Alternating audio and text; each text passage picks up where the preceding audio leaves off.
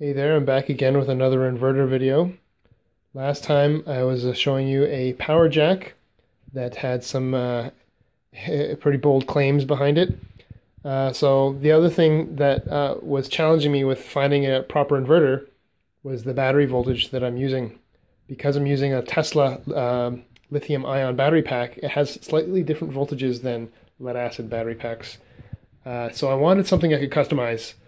Fortunately, the Chinese website AliExpress, Alibaba is similar. They're kind of the same company. AliExpress does more smaller quantities. Alibaba is for more industrial stuff. They're selling these inverter boards on there at a pretty reasonable price. I started out with this one, and then I moved up to this big red one there. And there's some differences between the two, but this is a good test mule. It's good for learning and figuring out how these things work. And so I'll do a demonstration here in a second. But the brains behind these boards is this guy right here. You could probably do something like this on a Raspberry Pi or an Arduino or something like that. But these things are so cheap. You can get them for like $8. And this is what creates the sine wave. It's a modulated sine wave. So it has about 25 kilohertz chopping signal. And it's pulse width modulated at a rate to do 60 hertz or 50 hertz. The 50 hertz can be selected by soldering together those jumpers there. Right now I have it set to 60 hertz. Switch this over to 50 hertz. That's the default. It comes at 50 hertz. So these things can really be used anywhere in the world. Because the other thing about this is it really depends on the transformer you use. Because all it does, it takes your battery voltage and turns it directly into AC at 50 or 60 hertz. And that's it. There's no boost, there's no buck, there's nothing. So it relies on feedback and a transformer such as this one. This transformer is only good for 500 volt amps. Now, a lot of people say watts, especially in descriptions on the internet. Voltamps and watts are not the same thing, but if you're only using resistive loads and power factor of 1 loads, then they are the same thing. It works out to be the same. But voltamps are really what your limitations are for your transformer. So they'll rate these inverters in watts. They really mean voltamps. They also rate them, I think that blue one that I got, this is for 3,000 watts. That's really only I just dropped it. That's okay. Survived the drop test. Anyways, 3,000 watts really means 3,000 volt amps, but really at its highest voltage. If your battery sags down a bit, you're really limited on your current, and they don't really advertise how many amps this thing can do. This big guy here, I finally got an answer out of the guy. This can do 150 amps. So as long as I don't exceed that, it's good. And it just so happens if you're putting 50 volts into it and 50 at 150 amps, guess what? This is actually, he advertises this at 7,500 watts, and that means it does 7,500 watts. And I actually have tested it. And I melted a few things doing that in the process. This is an inductor that they highly recommend to include. And this inductor is rated for 150 amps, or at least that's what he says. And it had a nice blue kind of plastic heat shrink on it, and it melted off when I was doing that. But I think I was over that limit. I think I was probably doing 160 amps at the time because I was targeting 7,500 watts. I didn't know better. Now I know better. Don't exceed the number of amps that it's rated for, although they don't always tell you what that is. So I guess what you want to look at is you look at your peak nominal voltage, such as 48 volts on this particular one, and you round that up to the nearest tenth, like for 50 volts. And if they say it's 3,000 watts, well then how many amps do you get out of that? And that's the maximum amps. Do not exceed that because that's the maximum. And that means the watts will go down as the voltage drops. I'm going to give it a little brief tour of how this thing works. All the silk screen is in Chinese. I do not read Chinese. I cannot speak Chinese. I'm sorry. But they have provided some basic translation here as to what each component does, although it's kind of broken English a little bit. There's a battery voltage low, battery voltage high, and both of these things, if it triggers, it will shut off the inverter. There's short circuit protection and overload protection, and both of these are monitoring amps, both of these are monitoring volts, and all that is a quad op amp. So if you have a first year post-secondary electronics, you know what an op amp is, but guess what? You're qualified to fix and build this inverter. It's really straightforward, very simple. That means it's easy to fix. So I've tweaked this down to work on the voltages that I want to. The little bit trickier thing though is setting these current values.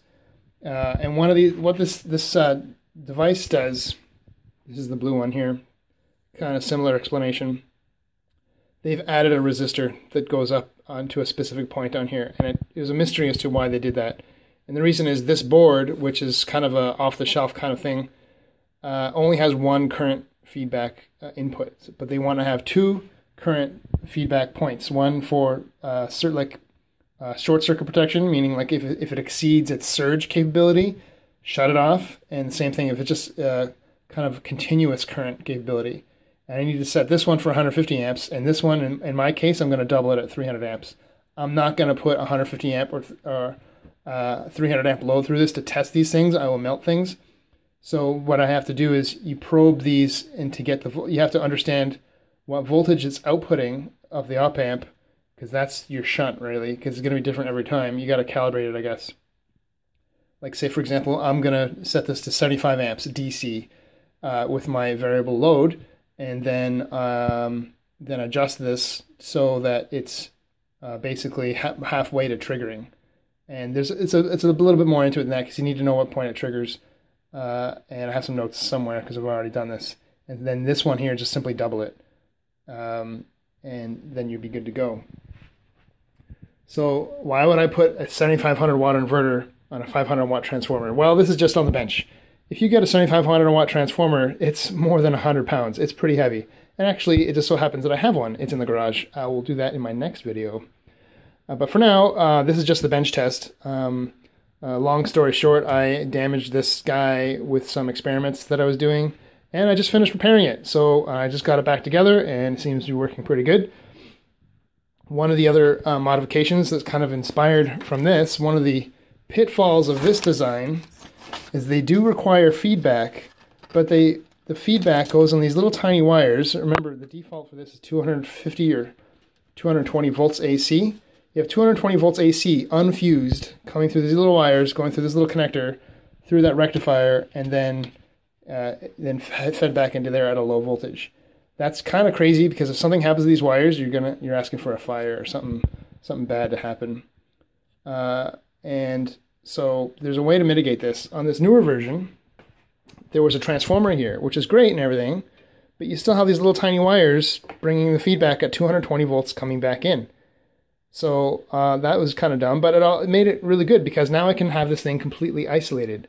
What I've done is I've taken that transformer out and put it on a daughter board over here, along with some filter capacitors. I also will have on another separate daughter board surge absorption, and I'll explain that on my next video as well.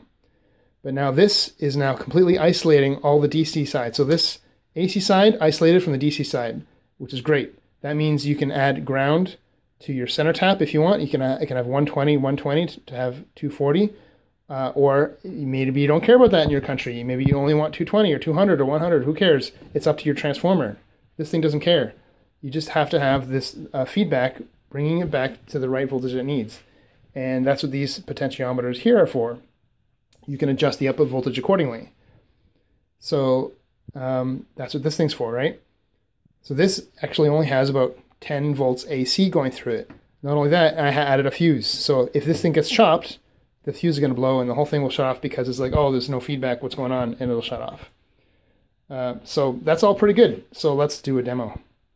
So I got this power supply also from AliExpress. It's just an LED driver, and then I had this thing here is like a buck converter to bring it down to whatever voltage I set it to.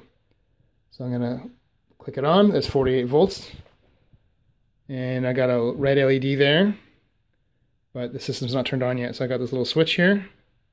I click it on, it'll ramp it up. You hear a buzzing sound, that's the transformer. And there you go, I got 236 volts AC on the output. And if I move the probe, which I'm not going to right now because I don't want to risk a nasty shock, put it to that center point, which is also connected there, I'll get 120 or actually 117 volts. But here's how that works. So I'm going to put my little pot tweaker on here, and I'm going to adjust that down. So that's one way, and you can bring it right to 240 volts. And that's just with that guy. So I'm going to put it back to where it was, because every transformer is different. I don't want this to work out the way it was last time when I had it out in the garage. And yeah, so it's pulling, just with no load at all, it's pulling about 700 milliamps.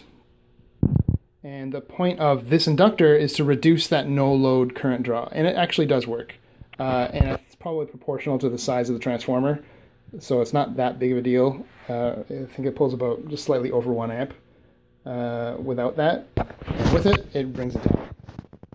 The capacitors increase the current a little bit, but they smooth out that sine wave. And in my next video, and I'll show what the sine wave looks like. It's a bit more involved to show it on my crappy oscilloscope made out of garbage, which is a whole other story. Anyways, if you have any questions about these, put them in the comments, and I'll see what I can do to sort that out. The concept behind this is that it is cheaper and more viable to create a custom inverter doing it this way. However, now that there's inverters out, if you look at EVTV, that's Jack Rickard and his ongoing saga for electric vehicles and solar power and things like that. He commissioned the Chinese guys, I think Sinopoly, to do an inverter that works on Tesla batteries. And he did that after I started all this. And I probably would have gone that route, except for I got an unbelievable deal on that big transformer out in the garage. It's unbelievable. I got that inverter so cheap compared to what it would have been brand new. And it is a brand new inverter. But if you look at the whole cost of this project and the retail cost of that transformer, it adds up to be about the same as to just buy an inverter that's already been put together. So in this case, it worked out, but in your case, it may not. So it really depends on where you can get a transformer, how cheap you can get a transformer, and how custom you need your inverter to be. Because, man, talking to the Chinese when nobody has this common language is just so difficult. It's a special skill to be able to get custom stuff out of there. And then there's minimum order quantities as well. So I'm just doing this one for myself right now. Okay, that's it. I've talked long enough. Thanks for watching.